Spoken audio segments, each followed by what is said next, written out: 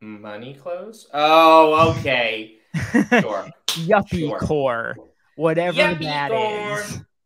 So we're looking at high somebody Instagram posts because in case you dum dums couldn't put two and two together, all 12 of you, the show is us talking about posts on Instagram. Yeah. And so it's a picture of ASAP Rocky in what looks like a navy trench coat. And that is ASAP Rocky, right? I'm Yeah. not crazy. Yeah, No, yeah. you got it. And a tie and sunglasses. He looks kind of yuppie. Sure. There's a picture of a kind of slouched guy wearing a business casual outfit. Hmm. Looks like Margiela Gats, pants, a shirt, tie, suspenders, jacket. Keep going, keep going. Yep. We're back to That's Rocky. ASAP Rocky again. That guy Mort, the photographer, who's famous. That guy, Jonah Hill, who's famous. Yep. And needless to say, what's the prevailing factor? The connection appears to be kind of like a la high fashion doing business looks. Think like Balenciaga or maybe Tom Brown. It's also a la preppy streetwear. Think Ami Leon Dore. Yep. And they're calling it yuppie core.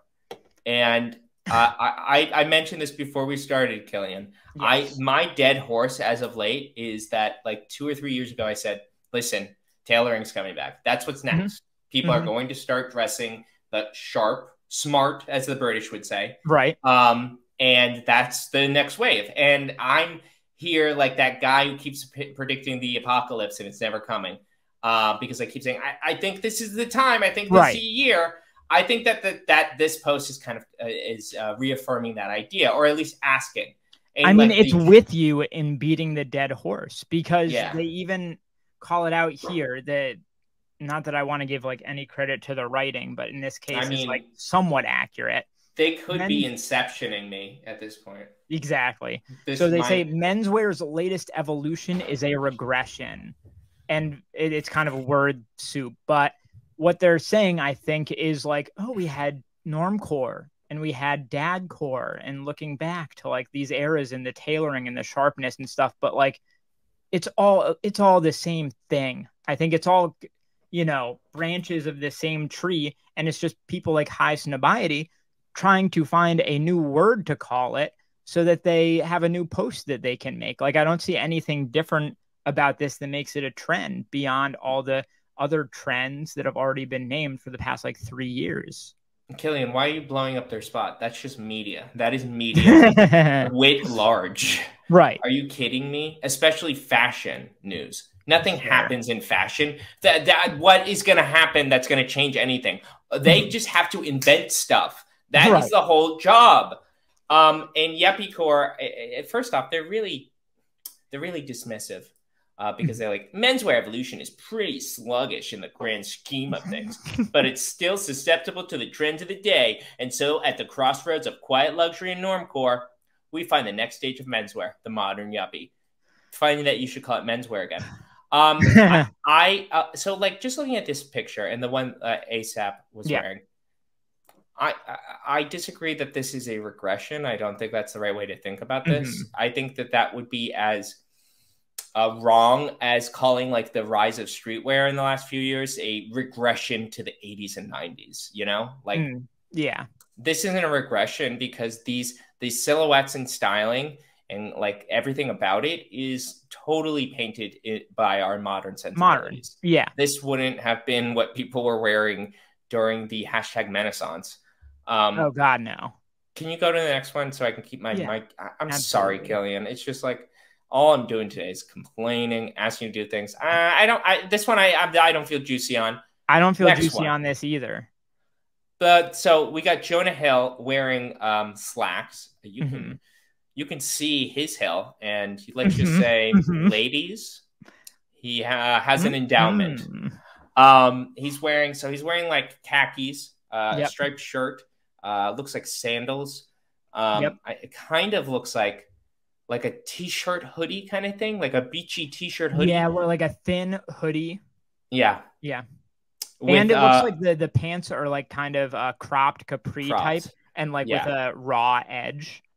And the jacket is like an aloha oi. It's like a Hawaiian print.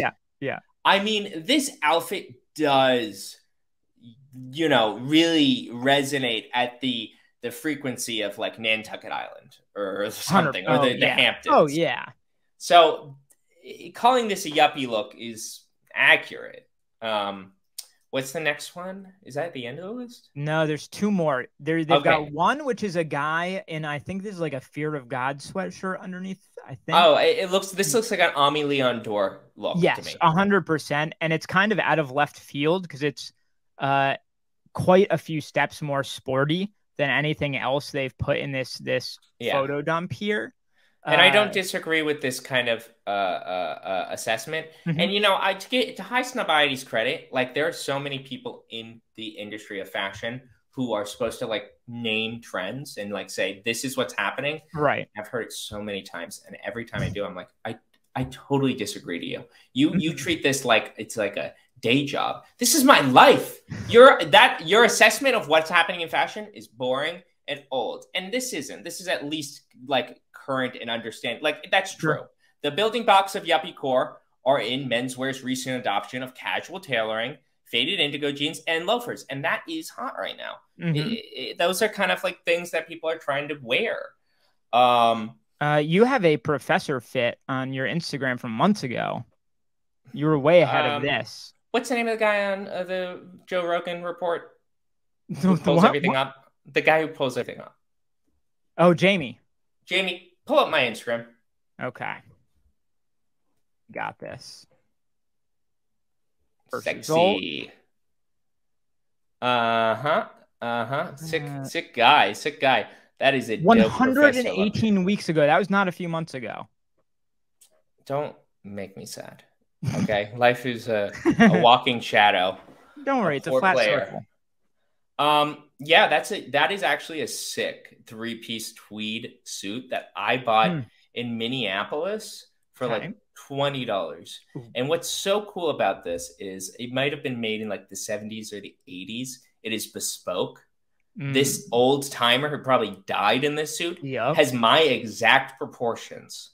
This suit fits me like a glove, and I look like an Oxford, Harvard professor. Let me tell you, that is how rare that is, because usually at the thrift store, all of the fire suits are made for people that are like 5'6", but also like 8 feet wide. Yes. Yeah. I would say the same thing. Yeah.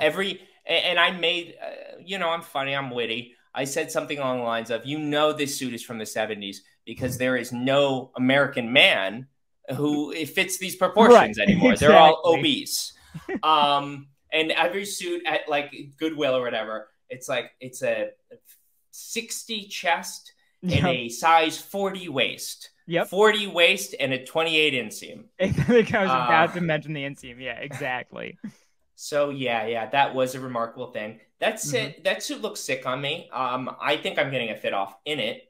A lot because it's like really nice quality and it fits me so well.